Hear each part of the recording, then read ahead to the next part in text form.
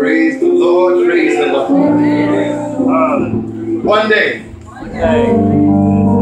search heaven over. Looking for it. Because they tell me it's going to be a number that no man, no computer can count. All right. Good God. So I'll have to look for it. Amen. God bless you. Heaven smile upon you. Big Temple, I just want to tell you, remind you, be good to the shepherd. Amen. Yeah, he's a servant. He serves bread. Yeah, bread of life. Amen. Congratulations, Pastor. Congratulations. I hope you have as many as you want to have. All right. Amen. Amen.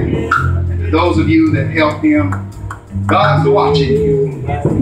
He's blessing you because you give out of love. Amen.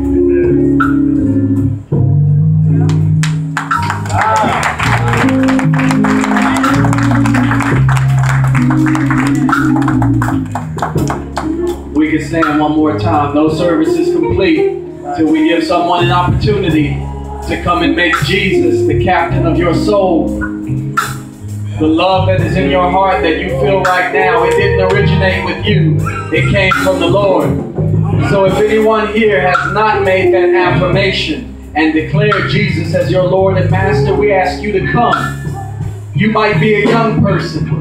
You might be a teenager who's been in church for years, but you've never put your foot down and said, for Jesus, for you I will live and die.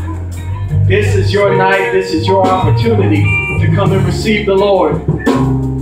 If anyone here is saved, but you don't have a church home, this would be a great Monday night to ask Faith Temple to receive you into their membership. They deliver the Word of God. They show the love of God. They walk in fellowship. And they will guide you into all truth. If you don't have a church home, or if you're not saved, we invite you to come. Come without money, come without price. Jesus paid for the ride so you can get on for free. In the name of Jesus. You may be seated. We'll turn it back over to our bishop for his remarks. Thank God for the word. Thank God for you preaching, all you coming out. Thank you. Amen. Amen. Are there any other remarks from the church?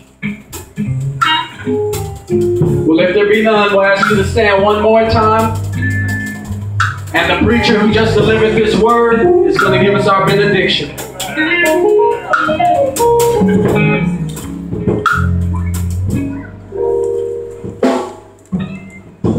Thank you, Pastor Hamby. Amen. I know that this is Monday. Yes, I pray for your pastor. Amen. We have a lot going on in our streets here in Bethlehem. Everybody's family is involved. There is no family that's exempt. We are all affected by the same things. We have to pray ye one for another. Am I right? Amen. So let's continue to pray. And the last thing that I want to say is I thank you for the invitation to come. Mount Zion, I thank you. I was going to fuss